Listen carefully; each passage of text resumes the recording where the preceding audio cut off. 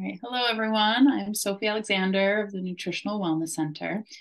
And I'm here today talking about how to keep your momentum going with your health, how to reset and renew in a new year. And so at the recording of this video, it's mid-January. And so this is a time of year that in my office, as I'm seeing clients, see a lot of people feeling the need to reset after the holidays. Holidays are such a challenging time in terms of different food exposures, toxicity exposures within foods and with travel. And so people are finding their own ways to renew their momentum, to reset. And I just wanted to share with you some of the things that I see, right? Because coming out of the holidays, not everybody, but some people are more tired, right? They've gained some weight.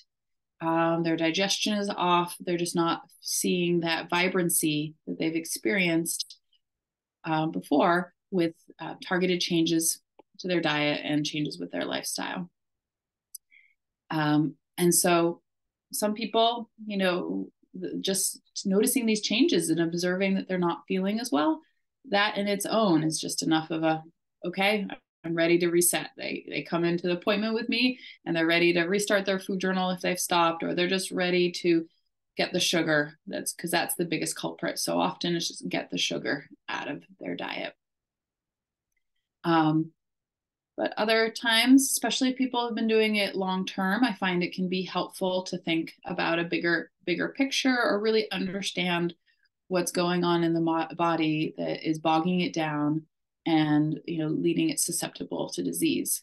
Because unfortunately, what also happens as there's more sugar in people's diets and there's more chemical exposures is that they're getting sick, and they had been so used to doing better with that and not getting sick so often, and they're starting to drag. And of course, that's no fun either. And so understanding the connections between all these things can be really motivating. So let me just move through and show you. I really want to highlight, because it's something that I see as an underlying problem for everyone, is just what a toxic environment we live in. And I think a lot of people think of the holiday season as, oh gosh, yeah, well, I've been eating cookies and I've been eating cakes, and understood that does suppress the immune system, that does stress the digestive tract, and stress the body in so many diverse ways. But people don't realize that in those cookies and in those cakes, there's the white flour, and that white flour has been treated with a lot of pesticides. And so they're getting more pesticide exposure than they used to. Or maybe they traveled, maybe they flew, and the amount of chemical exposure they got on the plane. Or maybe they went and stayed with family and they stayed in a hotel, and the amount of chemical exposure they got in that hotel. So we really do live in a toxic environment. There's air and water pollutants. There's pollutants from cigarette smoke, in our cosmetics, in our household cleaning products. One of the biggest ones I see are the herbicides and the pesticides that get sprayed on food and that are in the air. And of course, then there's the toxicities from the pharmaceutical medications that people are on as well. And it can be really hard to know what's safe and how to just get clean products. So I just wanted to share this resource of the Environmental Working Group. They're really committed to empowering the public with information about water quality. They have a lot of great articles on health, and they have a product safety database that I find to be very helpful. But if you're having symptoms, particularly fatigue or difficulty falling asleep, a lot of digestive problems, craving foods, gaining weight, reduced mental clarity, low libido, headaches, these are all symptoms that I see attributed to toxin exposure. And these toxins get into our bodies in many ways, right? Primarily through our lungs, in our digestive tract, right? And through the foods, the food additives, and then a lot through our skin as well. And people don't realize that our skin is our largest organ, and we get exposure through our lotions and our shampoos, and yeah, the things that we that we're touching and encountering on a regular basis. The exposure through the lungs, I see this so much in terms of people getting sick, them breathing in chemicals, yeah, in the air, and then that leading to chronic coughing, chronic congestion, things like that as well. So I just like to highlight how toxins are removed from the body, because I think this can contribute to a great motivation of how to take care of your body and why, right? And understanding how they're connected. So toxins are removed from the body through our liver, our kidneys, our small intestine, our large intestine, and our skin. Actually, that's not listed here, but our skin when we sweat. And okay, so this goes into this more. Yeah. So when we are detoxifying, our lymphatic system plays a big role, our blood plays a role, our skin, our kidneys, our colon, our lungs, and our liver. But the liver is a primary organ in detoxification. And so folks who work with me hear me talking about it a lot. And so often the pattern has been in our practice where we use muscle testing to follow up on how the body's doing. These past few weeks have been a lot of sad livers, right? A lot of stressed livers. Muscle testing can show us that the liver is tired. And the big pattern we've been seeing has been chemicals primarily, and then foods that people have been exposed to through the holiday season. And so this slide's, is more complicated than we need. There's different phases of detoxification that the liver does. And there's general things that support these phases that you can do through diet. Particularly eating cruciferous vegetables really supports these phases of detoxification. Drinking lemon water supports these phases of detoxification, and getting in fiber sources, whether that's through vegetables or whether that's through seeds and nuts.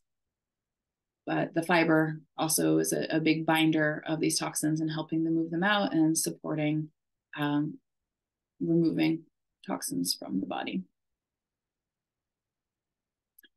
And our liver just has so many functions. So it's not just about detoxification for us. It does convert our thyroid hormones. It processes the body's stored sugar, which is referred to as glycogen, and it converts that sugar into what we can convert then to energy.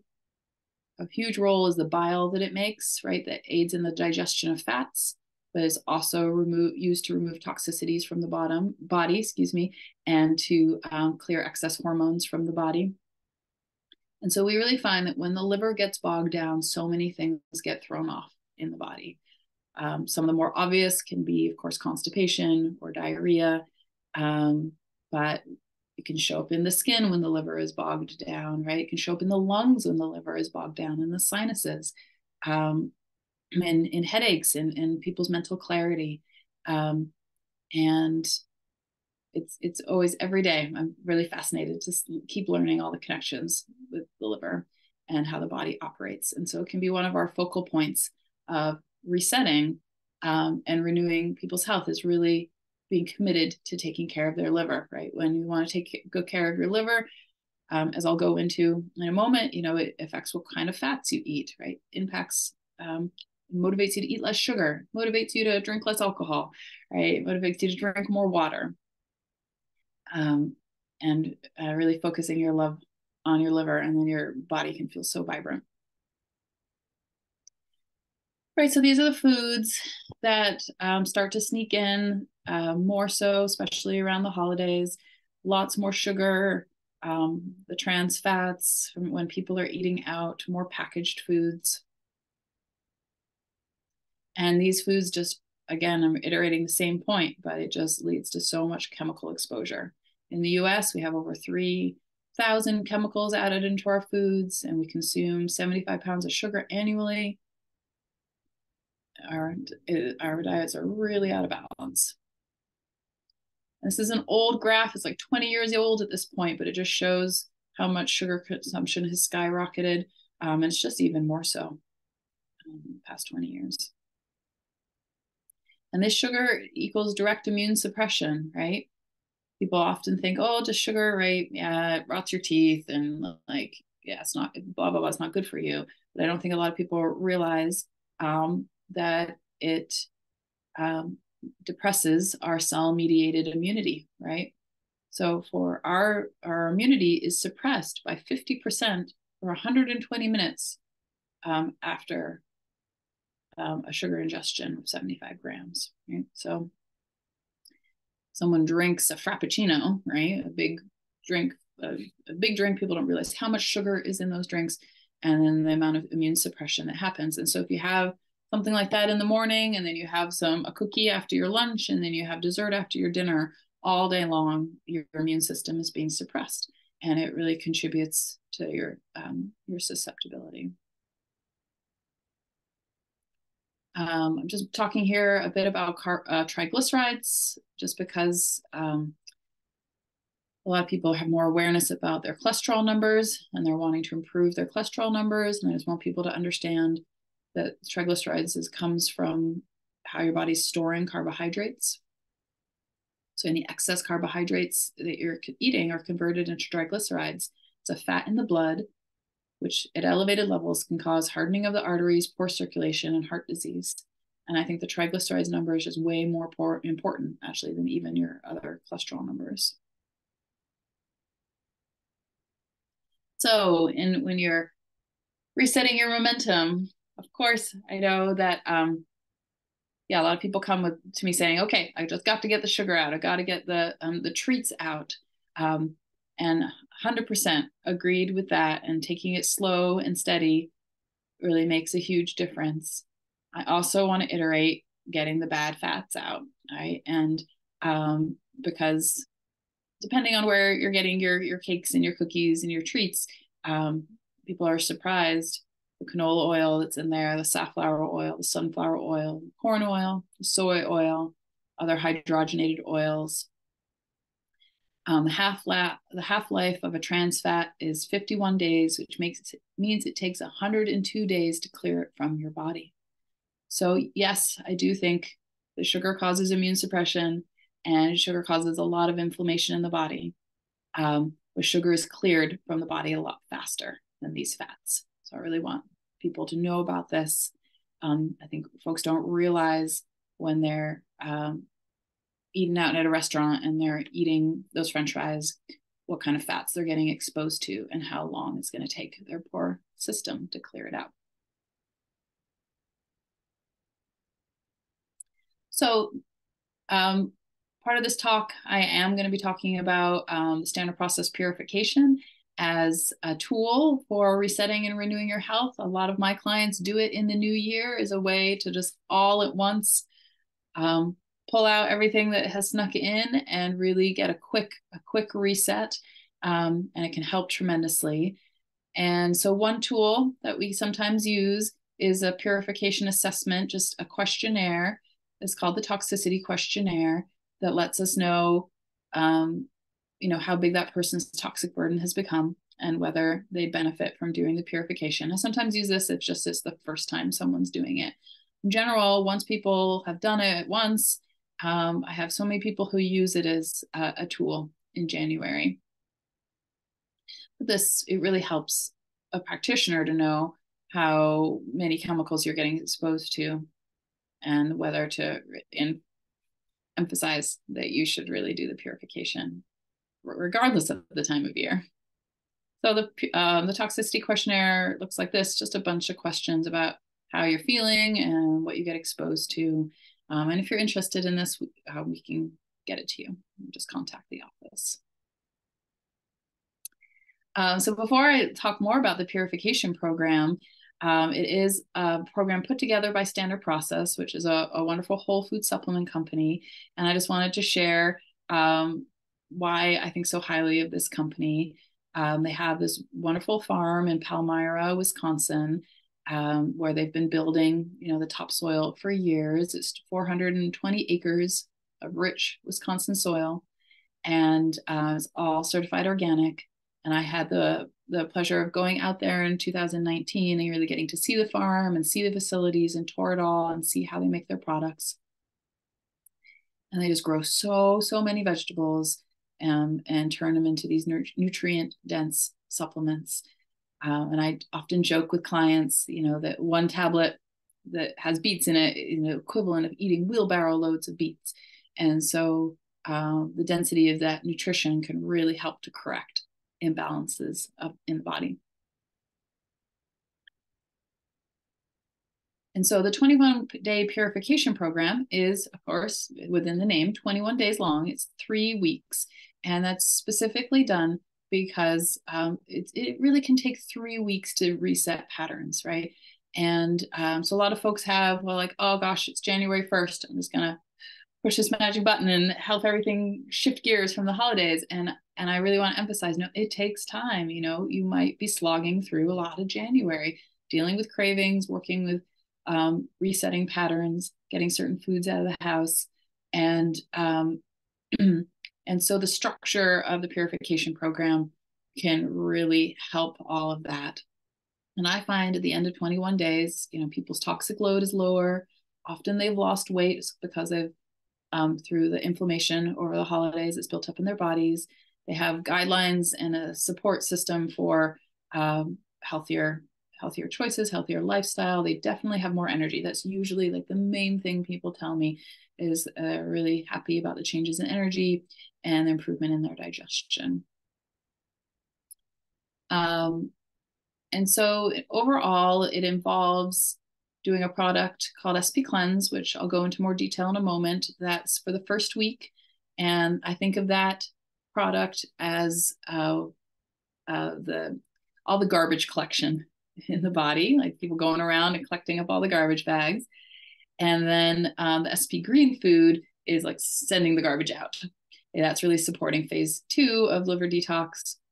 SP Cleanse supports more phase 1. We do recommend that you do a protein shake with it. It's a good way to make sure you're getting enough protein. And these products that are designed by Standard Process also contain all these additional nutrients to support detoxification. And then we recommend that people do additional fiber, either in the form of gastrofiber or whole food fiber from Standard Process. This contributes to people feeling full, reduction of cravings, making sure elimination goes well, they're having healthy bowel movements, and what their detoxing is coming out through their bowel movements. And then getting enough fiber also just support good gut health for all these prebiotics. All the fiber is these prebiotics that feed your microbiome. So very briefly, SP Cleanse just contains 20 unique whole food and botanical ingredients. It supports the kidney, liver, and gallbladder. And as I said before, it supports phase 1. Here's all wonderful things in it. So many of them grown on the Standard Process farm. SP Complete is one of the protein powders. It comes in a dairy-free form, and it can be like an all-in-one meal replacement in terms of the other nutrients that are in it, or not. It can be combined in with a meal. You can also get it with a whey base. I like just it has the additional barley grass for removing toxins in the body.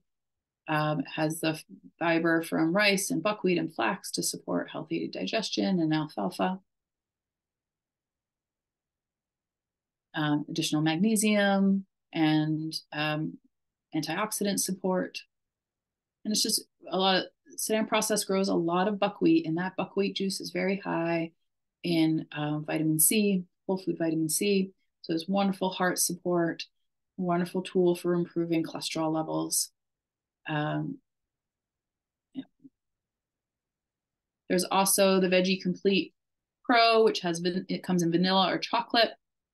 This doesn't have any of the additional fiber or nutrients in it. It's just a wonderful whole food complete protein blend of organic pea protein, organic pumpkin seed protein, and organic sesame seed protein.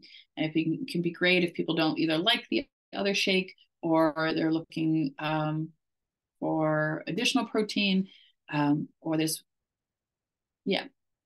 like the taste of this one better. And then the green food, right, supporting phase 2 of liver detoxification. a lot of wonderful cruciferous vegetables in this to help support the elimination of toxins. It's Brussels sprouts and kale, and that wonderful powerhouse of buckwheat.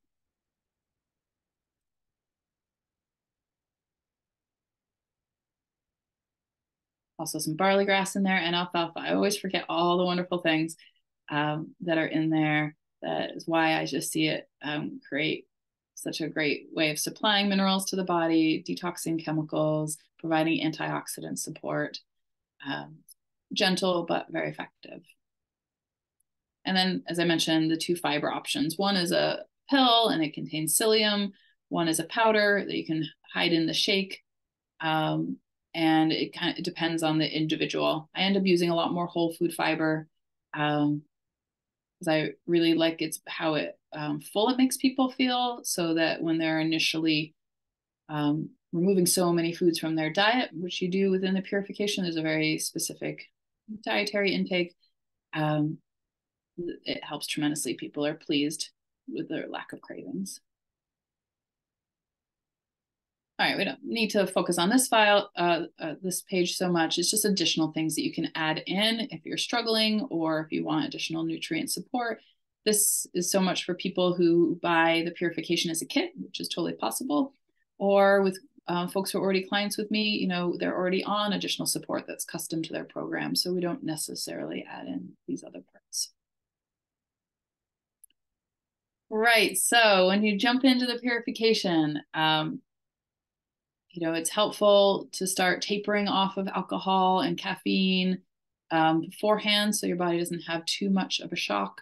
But for the 21 days, you have no alcohol, caffeine, ideally no tobacco, right? No nuts, dairy, eggs, or grains. You're really working to remove and all processed and refined foods. And this is stricter than some people need to be, of course, just coming off of the holidays. But it provides just such a wonderful baseline for then you to add foods back in and register your body's baseline and how good you can feel. And then have a better feedback about how other foods that you maybe thought were fine, like dairy, you thought it was fine. And maybe it is, but by removing it for a bit, it really gives your body a break. And then you can add it back in and see how you feel. So on the first week, right, you're recommended to have as many shakes a day, like 2 to 3 shakes a day if you need it to feel full. So many clients just have 2 shakes a day and then for breakfast and lunch, and then they have a dinner. You take the whole food fiber and you're taking the SP cleanse. You have unlimited raw organic fruits and vegetables, really trying to get again many leafy greens, and you're trying to eat twice as many vegetables as fruit. That really helps reduce the sugar cravings. It helps with weight loss. Drinking lots of clean water and doing lots of mineral salt to support electrolyte balance, and using high quality fats like your coconut oil, your avocado oil, your ghee.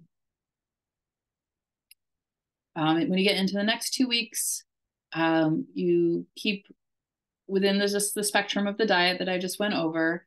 A lot of people go down to just 1 shake a day, because on day 11 is when you add back in protein, right? The first week, it is a vegetarian week to really give the liver that break. And so between adding in the protein and all the nutrients that are in the shake, often a lot of clients just do 1 shake a day, and then they do protein and veggies for lunch and protein and veggies for dinner. Starting on day 8, you do the green food capsules and you keep going with your fiber.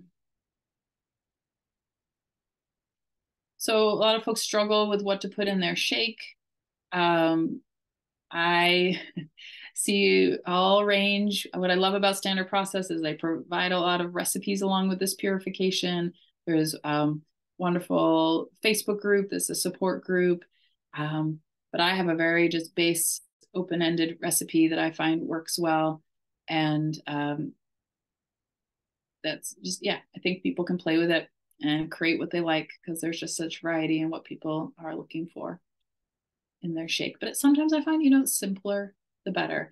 standard processes shakes now come in vanilla and chocolate as well as unflavored. And so a lot of folks now, it helps them not put as much fruit into their smoothies, or it covers up that green look and taste, but you're still getting all those nutrients. So a lot of people prefer that, and then they can keep the shakes. Literally can be just water and the protein powder. You don't have to have a high power blender that pulverizes everything else. Sometimes with people with severe toxicity or reduced detoxification capacity, experience symptoms when they first start cleansing, especially if they've been a big caffeine or alcohol user and they're going in it pretty cold turkey. Can have some headaches, weakness and dizziness, muscular aches, some skin irritation, some sleep disruption, changes in bowel movements. This is not common. Put it there just for people to really understand that this is a communication from your body that is trying to move a lot quickly. Sometimes then we have people slow down with their doses of the supplements. Sometimes it's really just hey, get a lot more water in, up your salt, and it will pass. It usually passes in a day or two. I love the purification for how well it resets the liver. And one way we see that is improvement in cholesterol numbers. So this was just doing the 3-week purification. The total cholesterol came down from being 259 down into 187. It was the triglycerides that dropped dramatically, right? And over 141 down to 92. That's really, 92 is beautiful, right in the optimal range. HDLs are considered the good cholesterols, right? And so that didn't change much because, we're still supporting good cholesterol. And then a huge drop in the LDLs, which we call the bad cholesterol. LDLs are really feedback about how much inflammation is in the body and how much cholesterol the body is sending out to repair. And so the purification reduced that inflammation significantly. Sometimes people lose weight during the purification. I don't have people do it for weight loss per se, but when it's a wonderful and natural side effect of metabolism working better and clearing all this inflammation from the body. And typical weight loss is anywhere from 8 to 15 pounds. Most of that's body fat. Especially if people are also doing gentle exercise during this time, not to lose muscle.